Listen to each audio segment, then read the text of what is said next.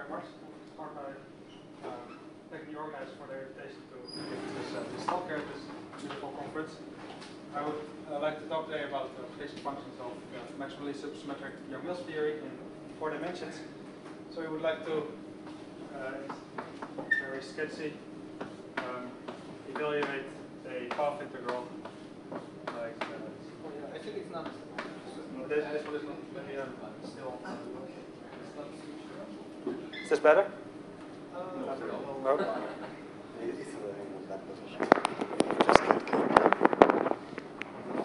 Okay, is that better? Okay, thank you. The basic path integral over the Young-Mills field. So we have if the action S of A is, as usual, 1 over g squared integral over the 4 manifold sigma, which I take to be an algebraic surface, compact algebraic surface, f wedge star f plus a topological term I theta over 8 pi squared trace f wedge f. Okay, and I should say this, and this tau on the left-hand side is the complexified coupling constant g squared, which includes the theta. So tau is theta divided by 2 pi plus 4 pi I over g squared. Okay, so you see this is always lying in the upper half plane just because g squared is always positive. Now written this way, this partition and this n indicates the gauge group un. Now written this way, this partition function is very hard to evaluate. This has no supersymmetry, but we include the supersymmetry in order that basically the partition function then just localizes on classical solutions or the instanton solutions. I will say a little bit more later. So schematically then the path integral becomes something like this we add fermions and scalars. I won't go into the details of writing out the action completely for this theory. Okay. And one of the motivations you may have to study this, to evaluate this path integral, are physical dualities, and the famous one is the electric-magnetic duality.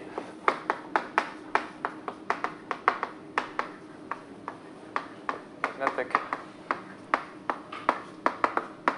duality, which goes back to Montonen and Olive from 1977, and then Waffa and Witten made the connections in the 90s.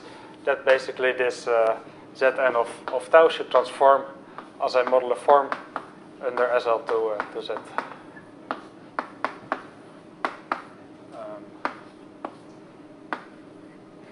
With A, B, C, and D in SL to Z. Okay, so I won't go into the details of the weight. There are weights multiplying this function, but I mean for the purpose of this talk, I will skip that. Okay, was there a question? It was about the weight. Okay, yeah, you can look them up in the papers, but to get everything right.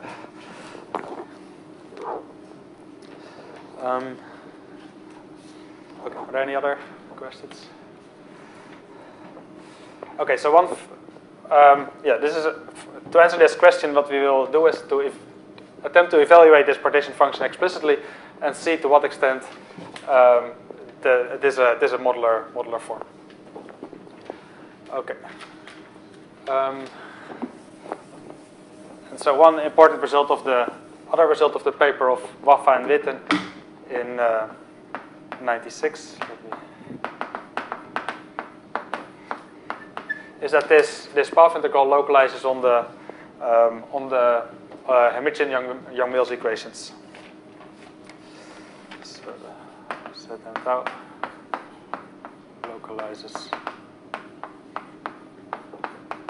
Hermitian Young-Mills equations.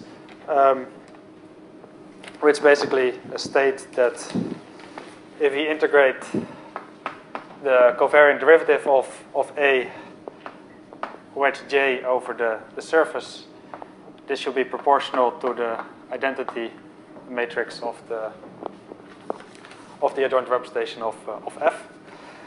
And that the 0, 2 and 2, 0 components of the field strength are equal to 0. If you take your connection to be an SUN connection, then since this traceless, this is equal to 0, and this statement just says that the star of F is equal to minus F on the complex algebraic surface. So that's this is assuming some vanishing theorems. There were some vanishing theorems, yeah, which I are also kind of skipping over for since it's a 1-hour talk. But indeed, there were some vanishing theorems to get to this statement. Thank you. What is J? Oh yeah, I should say that J is the Kähler form of your algebraic surface.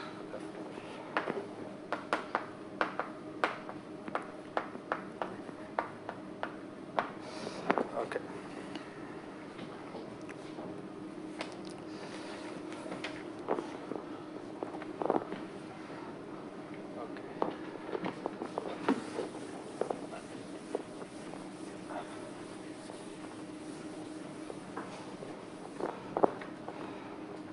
Are there any other questions?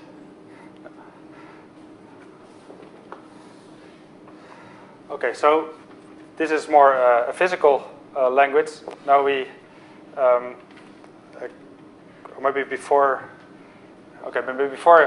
explaining the first geometric correspondence, then I'll also say that this path integral was also argued by Waff and Witt, and that this path integral, I should make it also a function of J, since you see that the Hermitian-Young-Mills equations depend on this scalar form J, is roughly something as the sum over instanton numbers times the Euler number of instanton moduli spaces, and then weighted by the classical action evaluated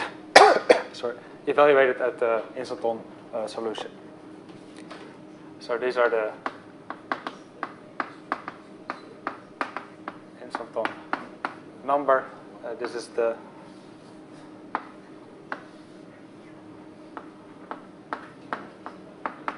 Euler number of the instanton. Okay. Sorry, is there a question? No. At the surface, this has to be the tensor, and you assume anything about sigma. Not at the moment. I'm just assuming it's a complex algebraic surface, such that it is in particular Kähler and it has a Kähler form. I'm not assuming at the moment anything that it's so tilted. So. Sorry, but the vanishing theorems holds for all complex algebraic surfaces, or? Yeah, I thought there were some issues with V2 plus equal to 1. So what I will do actually, I will kind of redefine this partition.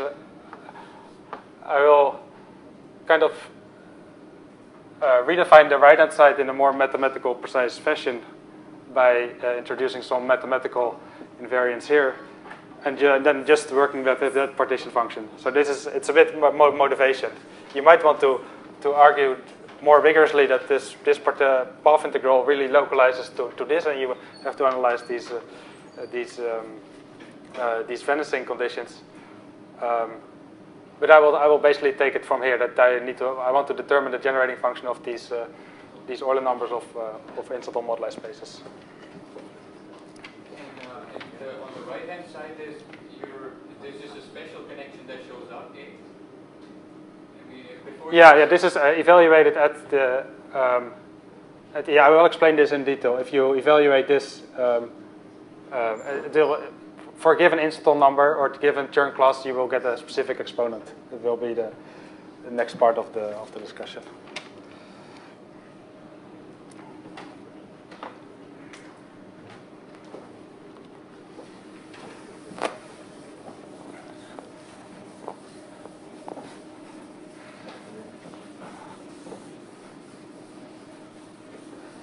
Okay. So the Donaldson-Uhlenbeck-Yau theorem connects these Hermitian-Young-Mills connections to geometry, and in particular to holomorphic vector bundles.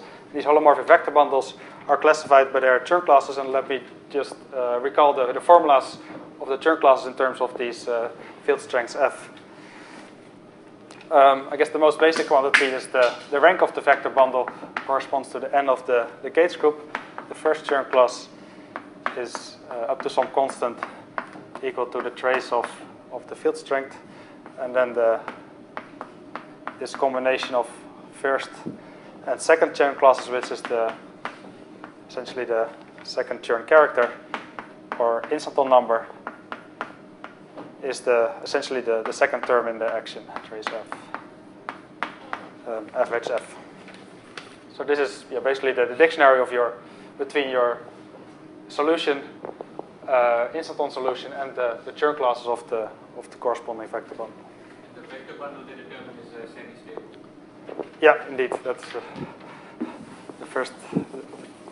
the other thing. So often I will abbreviate these numbers by just by gamma. Then indeed the Donaldson-Uhlenbeck-Yau theorem says that these vector bundles are semi-stable. So I mentioned in Mills equations. Semi-stable homomorphic.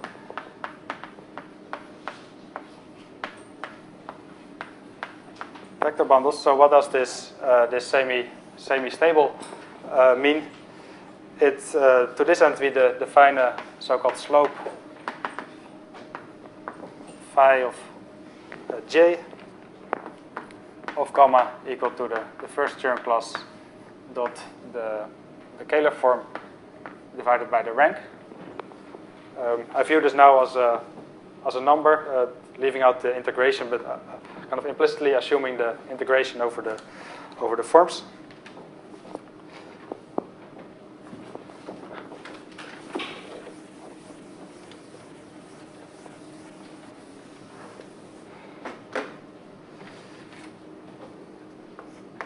And then a vector bundle G is semi-stable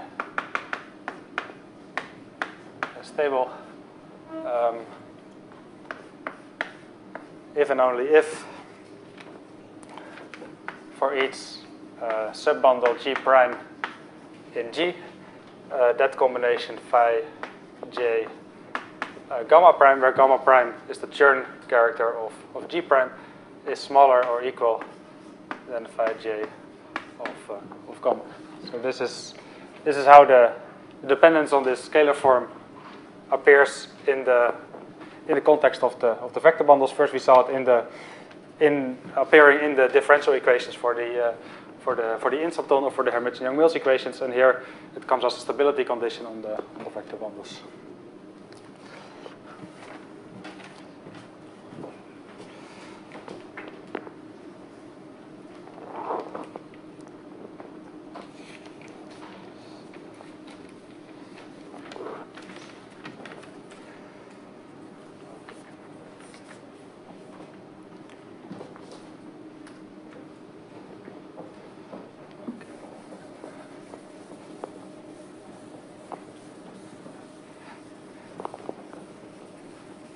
The moduli spaces of such semi-stable vector bundles are quite well studied in the literature, and one of the, I guess, already quite old results is that, so this is we let this be the moduli space of the semi-stable vector bundles with Chern character gamma, and with respect to the scalar form J. Then this space is smooth and compact. If two conditions are satisfied, at least if the rank and C1 are primitive. No, this is a primitive vector. Sorry, maybe I should write that. Vector. And then we get a condition on the surfaces that J dot the canonical class of the surfaces is negative. This is so with a formal requirement that says that the second extension group is equal to 0, and therefore it's smooth.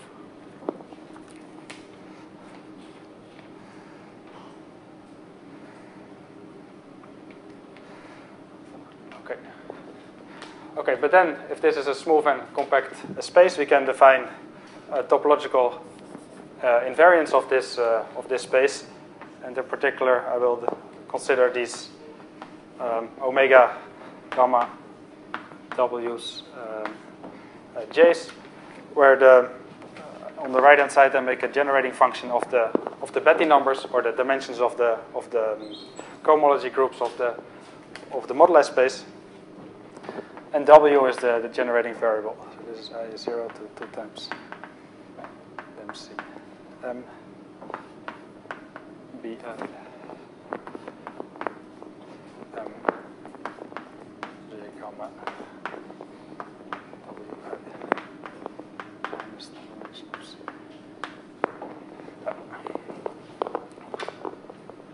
So here on the right-hand side I have W to the power I minus the complex dimension of M, such that if there is Poincare duality, and there is Poincare duality for these moduli spaces, and this is a palindromic polynomial which is symmetric under exchanging W and W inverse.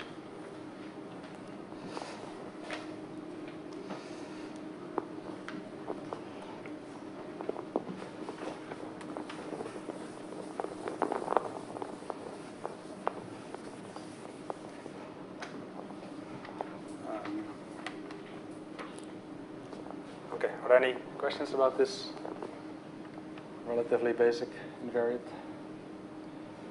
So we would like to be a bit more general. We would like to relax this condition of that R and C1 are relatively prime, or that's a primitive vector.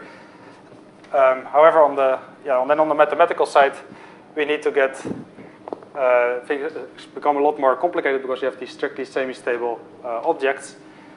And I will just say basically in words what we are looking at, but for the purpose of this talk, I cannot really go in too much detail. So what we'll look at is a so-called virtual Poincare function, R C1, not relatively prime.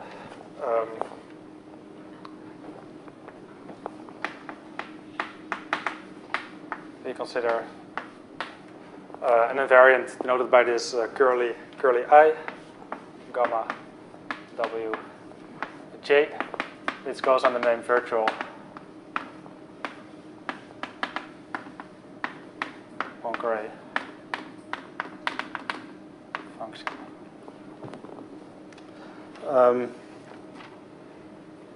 To get back to this story, if RC1, so in this case where R and C1 are relatively prime, this polynomial would be related to this object simply by multiplying a factor W minus W inverse gamma W J. So the moral of the story is this object exists for any gamma, and if R and C1 are relatively prime, you get a Laurent polynomial just by multiplying with W minus W inverse. You can also get polynomial invariance from these guys using a map called the Patistic logarithm, mapping it to Donaldson-Thomas invariance. But in that case, there is a less clear link to precisely what. Then these numbers are conjecturally so-called the dimensions of the intersection cohomology. So everything becomes a bit more abstract and difficult, and I would like to not go into that direction. So it's not a virtual Poincare polynomial. It's virtual in parentheses. It's virtual. It's a virtual Poincare function. I didn't call it polynomial because it has these rational terms in the denominator, and if if you have a larger increasing rank, you get increasing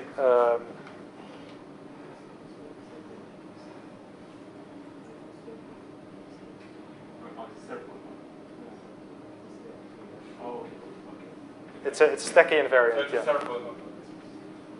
Well, it's not really it's a function. It's a rational function. So yeah, therefore it's not.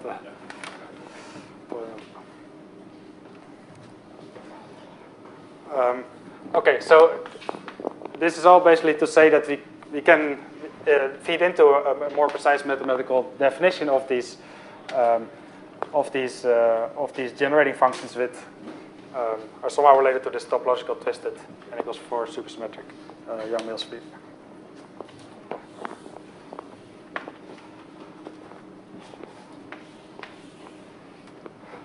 Okay, so this is all related to the coefficients of this exponent of the e to the power of the e to the action.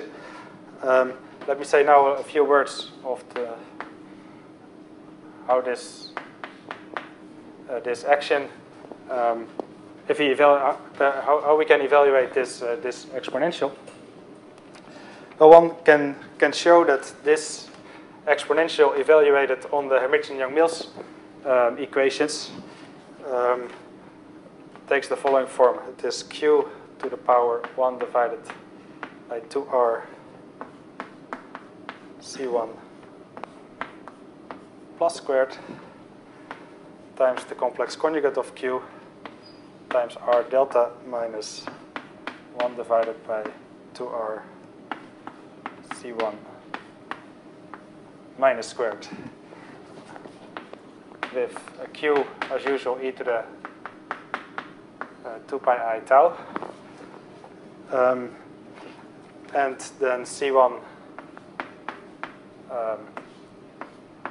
plus squared is equal to c1 dot j squared, and we normalize it, so we divide by j squared, and this is equal to then c1 squared minus c1 minus squared minus.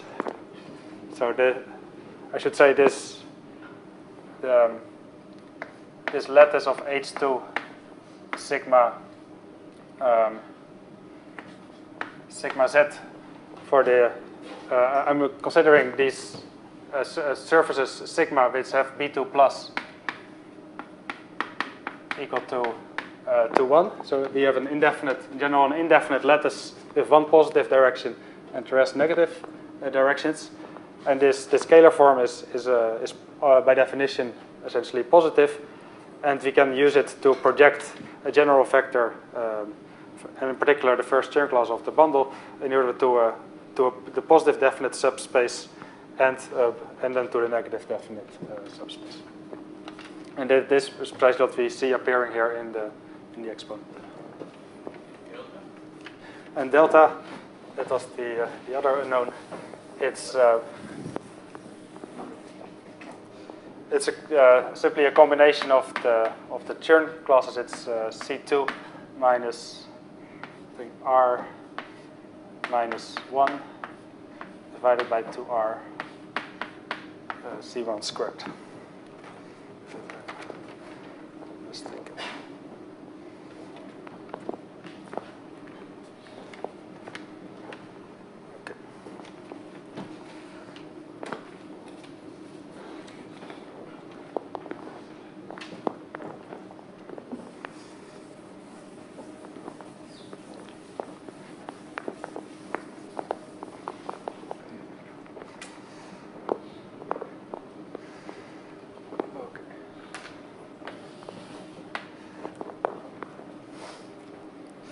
Okay, so then a more mathematical, precise definition of what we started with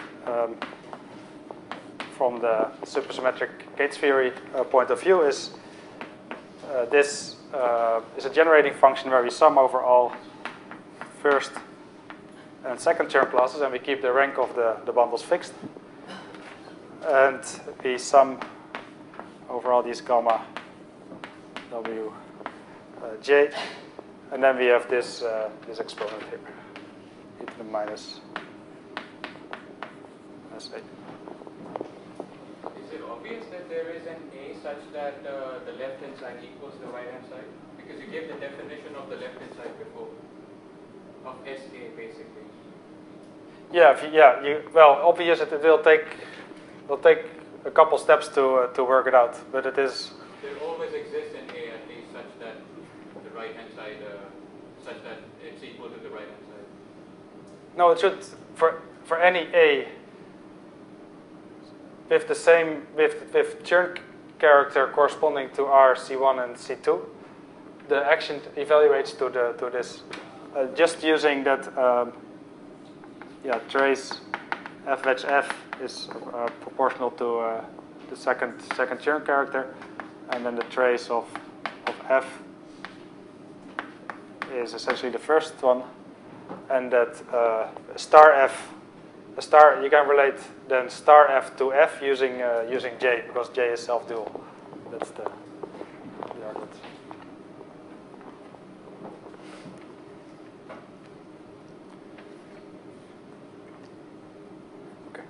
Other questions? And now one way we can, this I should connect these W and Z. So this W is e to the 2 pi I Z.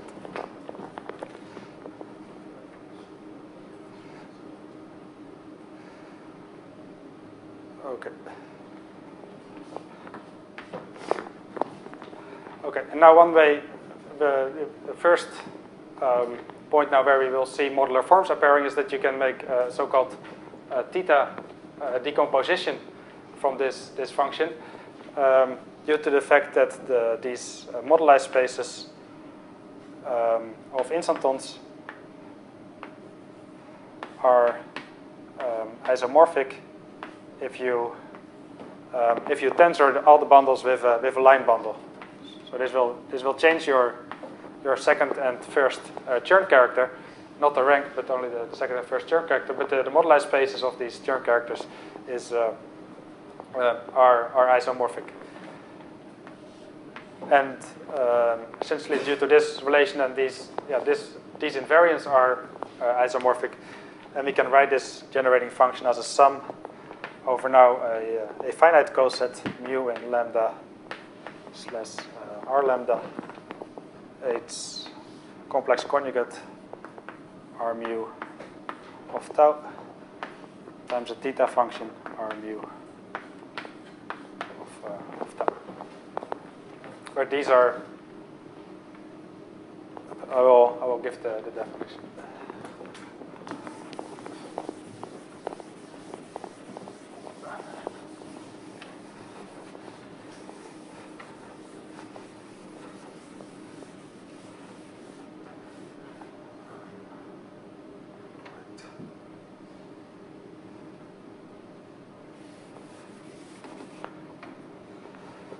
So the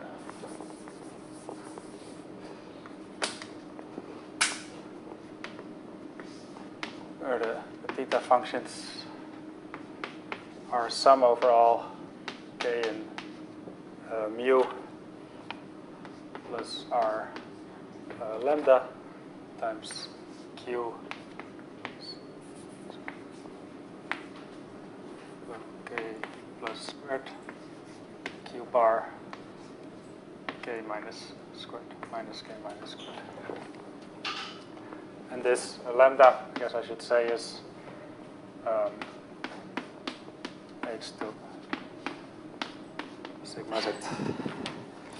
And then the h's are of mu tau are sum over all the second Chern classes, or now the sum over first Chern classes is taken into account by the theta functions.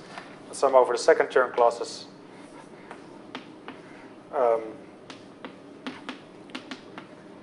that's where the non-trivial invariants are, just weighted by r times delta.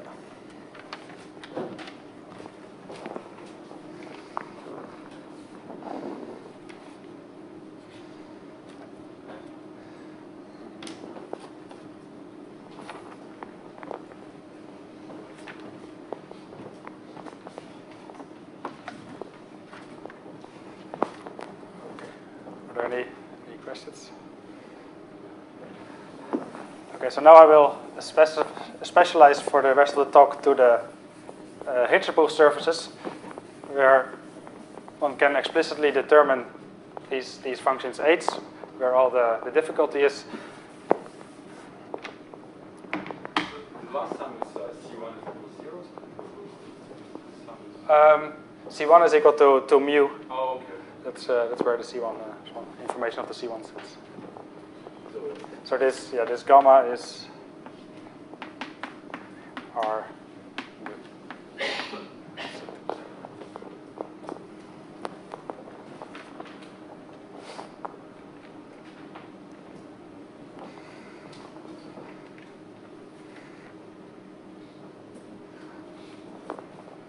Okay. Any other questions? It's just a formal relation, right? Somehow the fact that you can combine this is a kind of formal thing, but it doesn't have much of anything. Well, the geometric underlying is this tensoring of the bundles by a line bundle. Yeah, it's not very deep in some sense. But except that these are now honest theta functions which transform as modular forms of a given holomorphic and non-holomorphic weight. So we see some modularity appearing. But now, in order to go ahead, we should determine these guys and see whether they are modular forms. So let's restrict to the Hinchable surfaces.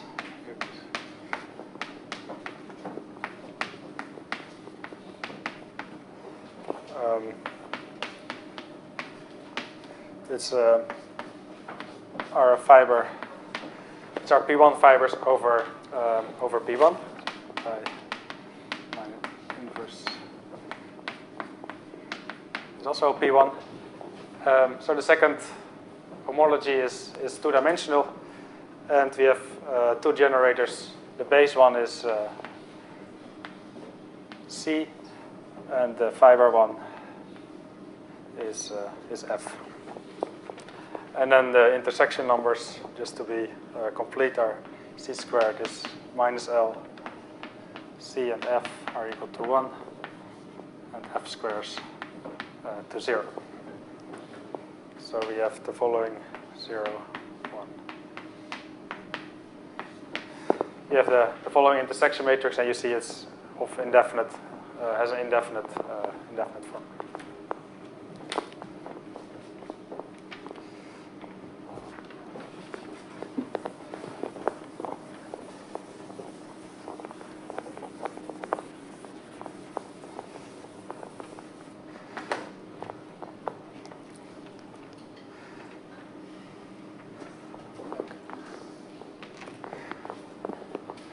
Okay, now let us parameterize this space of these scalar forms. Since this is a two-dimensional lattice, the space of J's is also two-dimensional. Even although, of course, it's for the stability only as projectivation is important. So I'll note that we have two integers m and m. Write it as C plus LF plus n times F.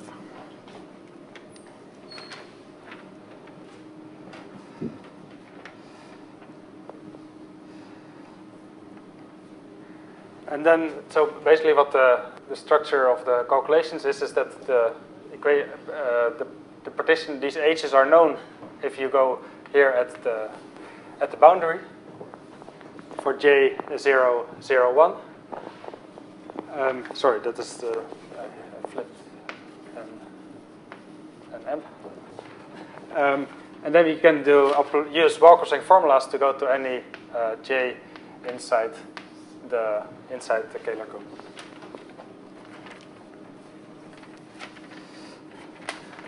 So let me briefly give these generating functions. For here, if you go to sit at the boundary of the Kähler cone, so this the space of the, maybe I'll use a color, it's a bit precise.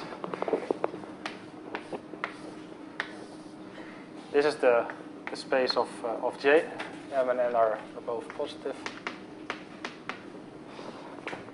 And yeah, and we know we have formulas for kind of elegant formulas for choosing J at the boundary of the Kähler cone, and then for using wall crossing, we can go inside.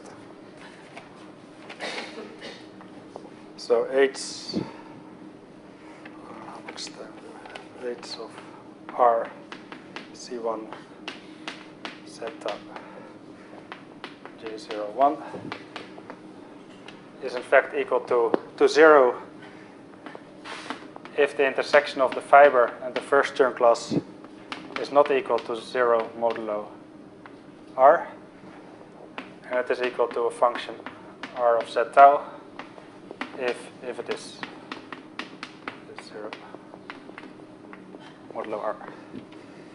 And these functions take a rather elegant form in terms of Jacobi theta functions and dedicant eta functions. They're I minus 1 to the R minus 1 eta to R minus 3. Theta 1 to RZ. And the product of J is 1. R minus 1. Theta 1 to DZ. That's squared. So eta is the dedicant eta function, and these are the anti-symmetric Jacobi theta functions. If you set R equal to 1, you'll find a Beck-Gutjes formula. If you set R is equal to 2, then you find the result of Yoshioka from 1994. And for all the other R's, it is proven by Moscovoy in 2013, I think. And we also, these formulas are also known if you would replace this curve by a higher genus curve. And then for genus 1, it has been explained in string theory by Babak Hagigat how all these functions appear for arbitrary rank using an elliptic genus calculation. So, yeah, basically this whole calculation also continues to hold for the ruled surface. Just for this talk, I'll explain it for genus 0 base curve.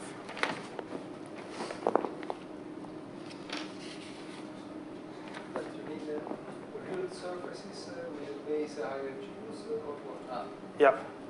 Yeah. So you can, if you have a higher genus curve here, you still have such a upper Carter, which corresponds to the Kähler form. And again, all these functions are known at the boundary of the Kähler form, have the similar structure as this. So these are known. And also all the right-hand sides are also known and proven. And yeah, and they are understood in string theory then for genus 1, because basically you can do this T-duality on the torus. It will be interesting to see whether you can derive for other genera also these functions from string theory for arbitrary rank. But yeah, rank 1 is also understood in string theory.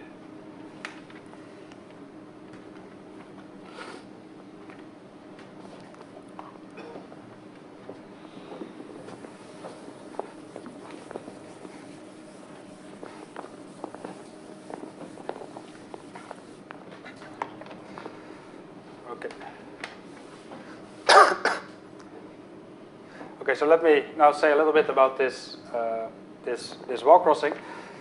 So if we restrict for now to the case of rank 2, we can really do it for arbitrary rank, but for simplicity restrict to rank 2, then the wall crossing occurs just due to walls where the slope of two constituents, gamma 1 and gamma 2, with rank 1 are equal.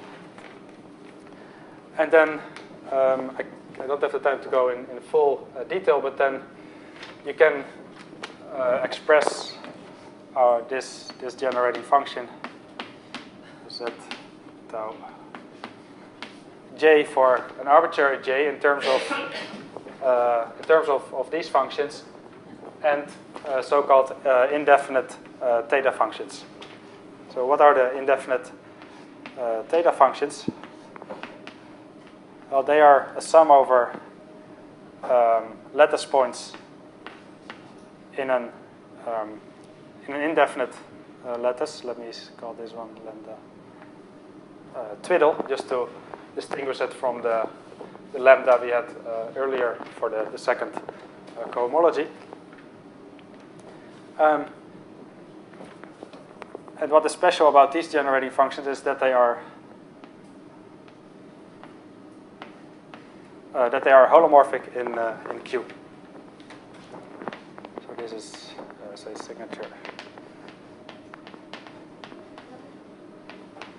1, and minus 1 is what I use as convention. So they are mostly negative, and now they are holomorphic in Q. And in order to get then a convergent generating function, you need to insert some kernel which falls off fast enough for the terms which are positive in order to get a convergent generating function.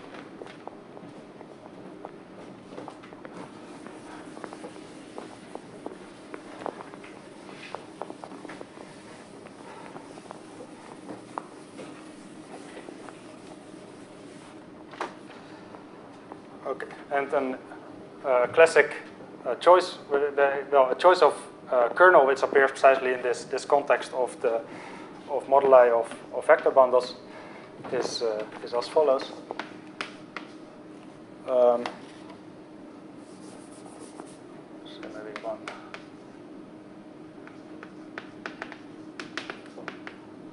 Well, how to say what?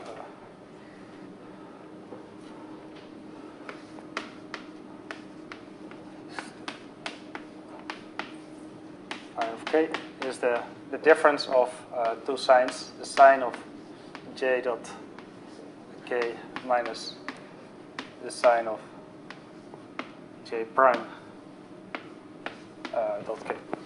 There, for this j prime, you can think of as being this point j 0, 1, and this is the reference point of the point where you're interested to move to. So, for example, let me make a diagram. We do this for the lattice 1, 1, minus 1. Again, this is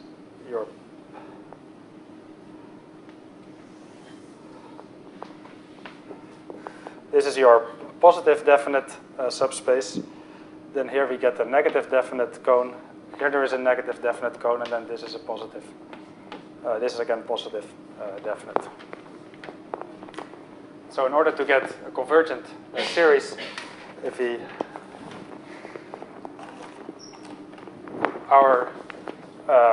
say j prime we take here to be sitting on the boundaries. This is j prime, and this is j, and this then, if you then look where this is non-vanishing, this is some cone in the negative definite subspace.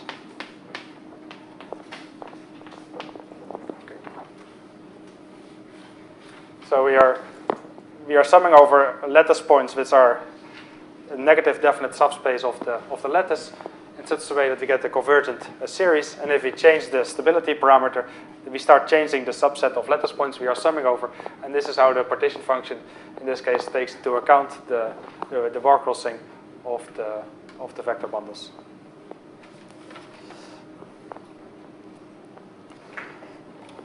And this picture was developed by Goetze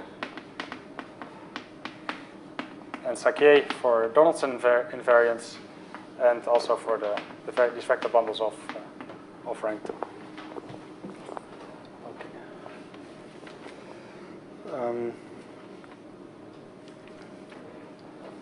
Okay. Now it's important that we get a holomorphic theta function, but because we are not summing over the total of the total lattice, we cannot do Poisson resummation, and this is not this theta tau phi is not modular. It does not transform as a modular form as we are used to with the theta functions summing over indefinite lattices, or when they are, or the ones we had where we had these projections to this negative and positive definite subspace.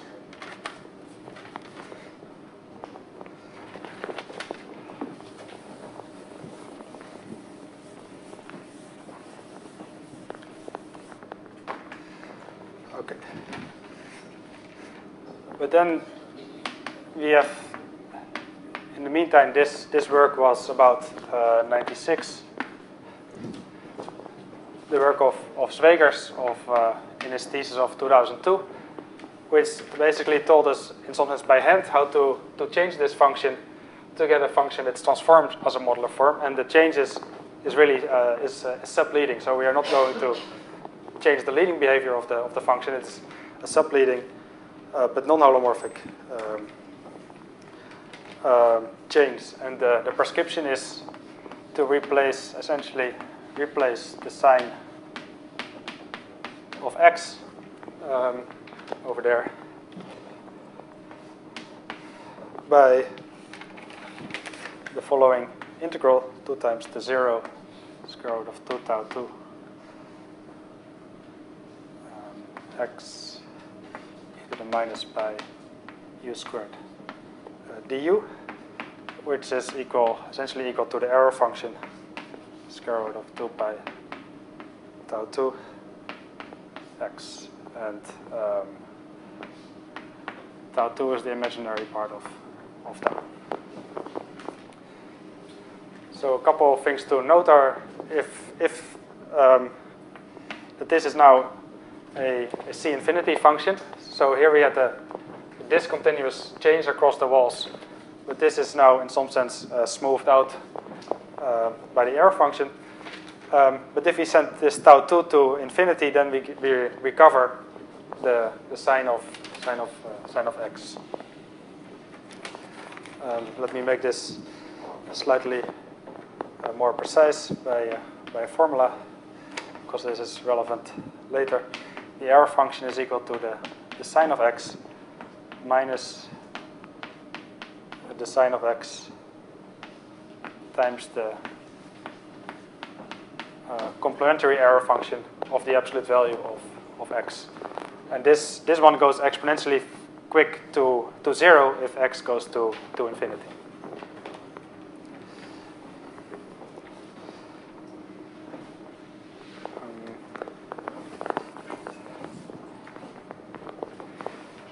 And another important property actually of the error function also is that if you take the following operator, the x squared plus 2 pi x, the x acting on the error function, that this is equal to 0.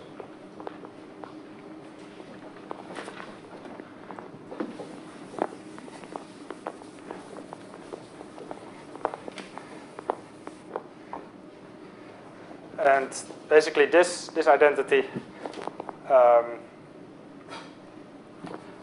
implies that if we define a different kernel, phi hat of k, 1/2, and now we choose these functions here. So this is erf square root 2 pi tau 2 j naught k minus the same thing for j prime. Then theta hat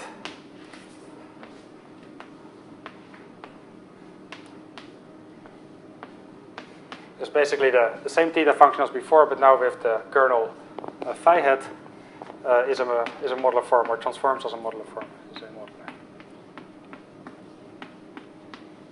form. So this is a result by Finera. It goes back to 77, but it becomes increasingly more known. Zwegers in his thesis used Poisson resummation to explain that this kernel would do the job. But Finera has a very general statement about lattices with arbitrary signatures, and the only thing you need to check is that there's a differential equation which needs to act on your kernel if the right hand side is equal to 0. And your kernel falls off fast enough, then you have a theta function which has modular properties.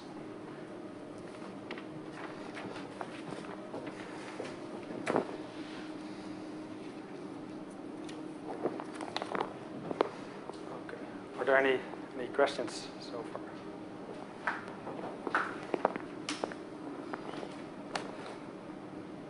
Okay.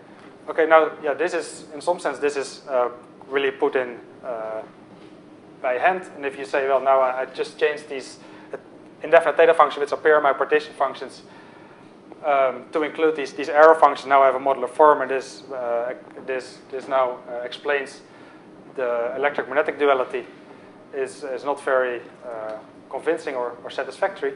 So therefore, in this last 10 minutes or so of the talk, I would like to make another correspondence, again, more towards the physics, where these BPS partition functions appear also in the context of hypermultiplet moduli spaces.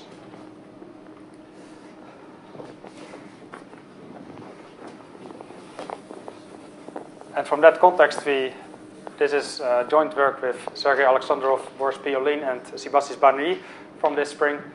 We can derive these kind of functions and also make progress to higher rank, which was earlier not known.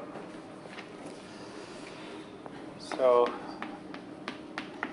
corrections. Hypermultiplet.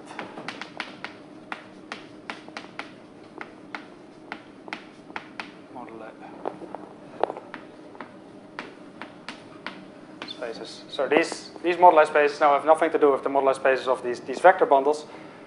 These are moduli spaces of the scalars in hypermultiplets which appear in string theory compactifications.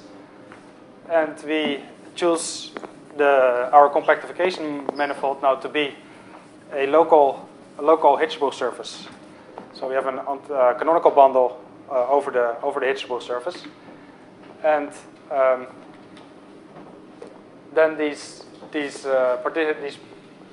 equals 4 Yang-Mills appears as the theory living on the free brane instantons which correct the hypermultiplet moduli space. So the link is n equals 4 Yang-Mills and the free instantons instanton corrections to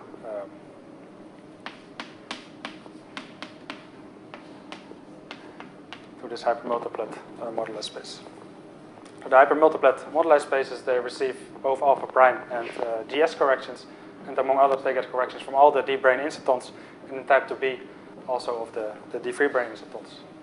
And the special property of type 2b is what we will use is that type 2b has a S-duality group which is SL2Z, under which the d-free branes are self-dual. So in particular the instanton corrections due to d-free brane instantons have to be mapped to itself, and therefore they have to be in some sense modular invariant.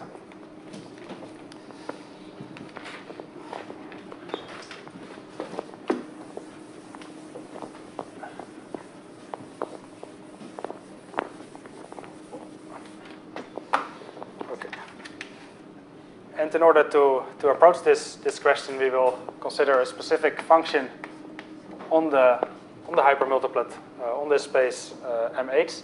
It's denoted by e to the phi. It's known as the contact potential or the four-dimensional dilaton. Classically, it goes as the volume of the Calabi-Yau times tau 2 squared, and then it has all kinds of one loop and instanton corrections. And you can see from this first term, this has weight plus 3 over 2, comma plus 3 over 2, and then this changes it to minus 1/2. Minus 1/2. This is the modular. So the classical part transforms as a modular form, and this is expected to be the case for all the corrections to this quantity.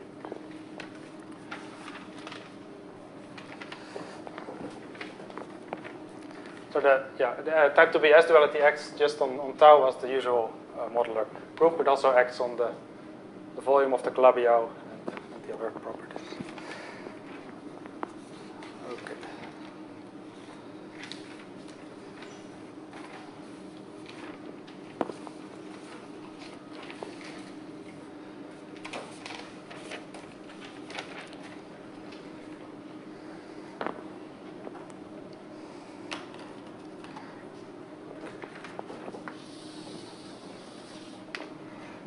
Now, there's quite some technology developed in order to include these corrections of D-brane instantons, in particular due to Kyoto-Moore and Peitske, and also due to the Alexandrov, Van Doren, Piolin, Van Doren, and Sauer-Essig. And so let me just write down the most famous equation of this field. I think quite a few people of you have seen this equation. Is the equation for the so-called Darboux coordinates, which are Darboux coordinates on the twistor space over this hypermultiplet moduli space. And they take the following form times an so-called, the first part is a semi-flat part, and then we get an exponent where we get a sum over these BPS invariants, gamma prime t, and an integral over the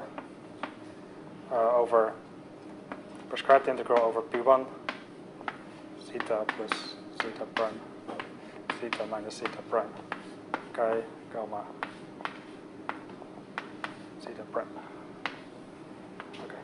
Sorry, I'm a bit sketchy here, but so we have an integral equation for these Darboux coordinates, which you can solve order by order in the instantons if you're interested, and it is in terms of this integral over the twistor space. This is what I wanted to point out, and the main thing is that physically this gave a proof of the Konseevitz-Shulman-Markovsing formula, because these Darboux coordinates are smooth across walls, because discontinuities in these invariants were precisely cancelled due to discontinuities in these integrals.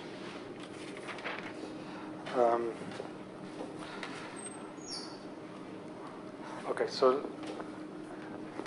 what we did in these projects of the spring, and also going back to 2012, is that we took a large volume limit of these kind of twistor integrals, which also appear in this quantity of interest, and we found that in the large volume limit of these twistor integrals and the 2-instanton approximation, we found integrals of the following form: I over pi integral r minus u dz over z e to the minus pi z squared minus 2 pi I z. So this basically came out directly out of taking an approximation of an integral, of a twistor integral like that. And with a bit of staring at this equation, we found that this is equal to the sine of u times the complementary error function of the absolute value of u times the square root of pi. And everything combined together in precisely such a way that should be added to just the generating functions of the BPS invariants, and we got a modular function which transformed as a modular form that would be for the case r is equal to 2. Sorry, so Gaia-1 gave us 4802 compactified on S1. Yeah. That's how I understand. But then, are you compacting 4804 on S1? Where is the S1? Well, it will be if you do so. Yeah, so if you would start from 2a, you would compactify the 4-brane. You make time an S1, you do a T duality on that S1, and you expand out to get 2b. And then so all these, yeah. So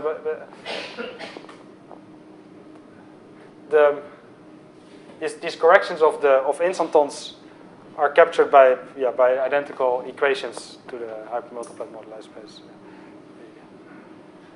Sorry, where is the circle? At least I thought that you need a circle for this story. Yeah, so I could. Yeah, we can. It's R3 times S1 times Glavial. Ah, I see. So you compact. Oh, sorry. Ah, I see. So you compact your 4804 on S1. No. I'm compactifying type 2B string theory on this space. Yes. Type 2B has among its D branes, it has the D3 branes, which I wrap on a 4 cycle in the Claudio. And then the world volume theory of those D3 branes is n equals 4 Young-Mills. Oh, I see. And those D3 branes correct the hypermultiplet moduli space, and therefore the generating functions. First, I was discussing them from the context of just n equals 4 Young-Mills. Correct the hypermultiplet metric of the string theory compact application.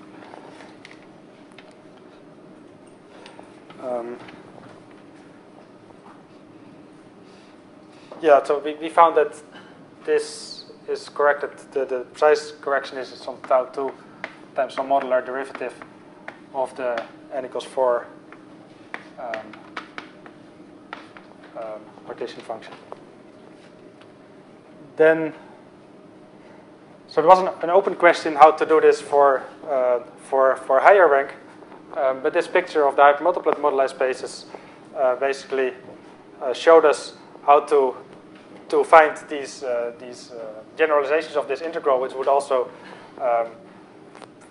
help us to complete some holomorphic sums over indefinite theta functions with more general signatures, in particular n, n minus 2.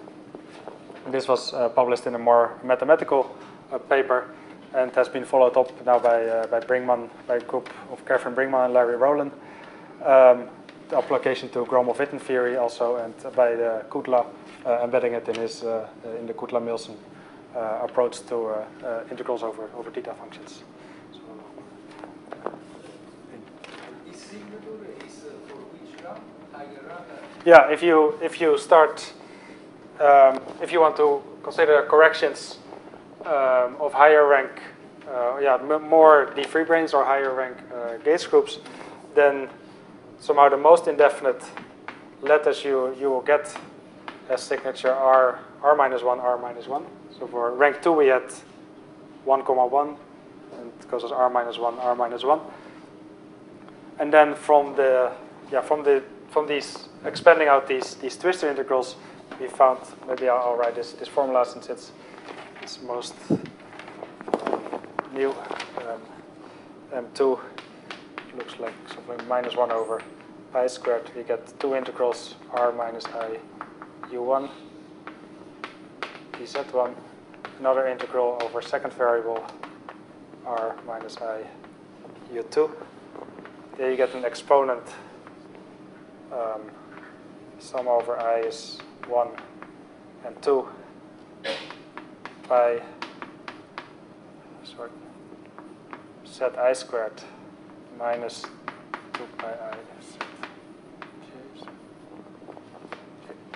And then the denominator is z1, z2 minus alpha z1. So this is, well, it's a bit messy, but this is the generalization of this one necessary for letters of signature 2, say 2,2.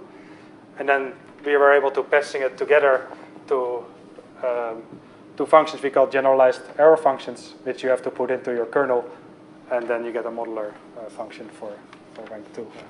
In principle, higher can be extended to higher rank. So yeah, I would really like to understand these corrections purely from the context of n equals to 4 Young-Mills, or from the boundary of vector bundle moduli spaces. But yeah, I'm very happy that we already have some physical geometrical explanation now coming from hypermultiplet moduli spaces. Thank you for your attention.